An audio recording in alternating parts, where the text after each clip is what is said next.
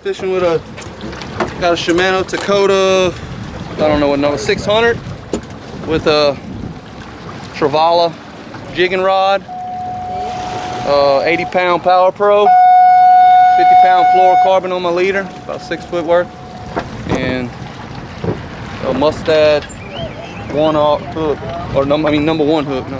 Is it a circle? Yeah, it's a circle hook. Yeah. And your technique, just throw it as close to the rig as you possibly can, huh? Yeah. That's pretty much it, and just let it float and free line out, and then try to turn him as soon as he hits. You want to turn him so he don't get in the rig and pop you off, because it don't take much with them barnacles. So you like targeting mangroves more than red snapper? Yeah, I can keep more. Yeah.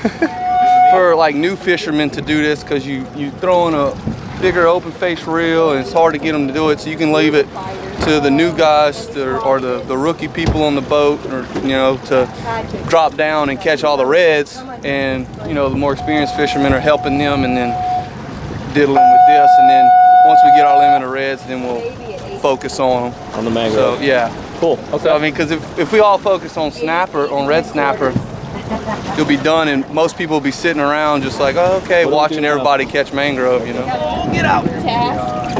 Even is on. He's also in the rig. No. Uh-oh. Coming out. Get out. I can force him now. Come out of there, little boy. Oh, this is pretty good. Nice one. This is pretty good.